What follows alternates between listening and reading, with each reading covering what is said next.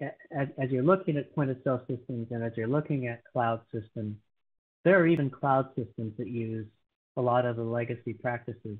But I would look for this kind of an architecture and make sure that you've got a good solid partner when you're deciding to move forward with the point of sale system. So Omnichannel really is a single view of the guest, right?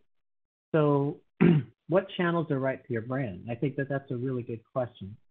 And again, is this about just competing with the guy across the street, or is this something to enhance the guest experience, and is it really the right thing for you? And I think that we see a lot of talk about, loyalty and about the mobile apps, kiosks, especially to augment labor, and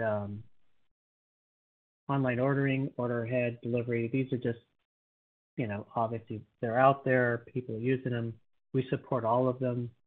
But I think the bigger question is, what does your guest think? And I think that a lot of people, as they move from your classic in-store experience to a digital experience, they don't include their guests as much. It's not it needs to be collaboration, and it needs to have the feeling of your brand.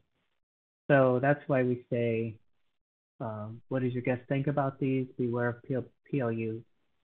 One of our CEOs in a company I worked with used to say PLU is people like us. So beware of people like us, because we have our own feelings about stuff, and it hasn't come from your customer, then I think you've got an issue, right? You need to make sure you're kind of checking in with them.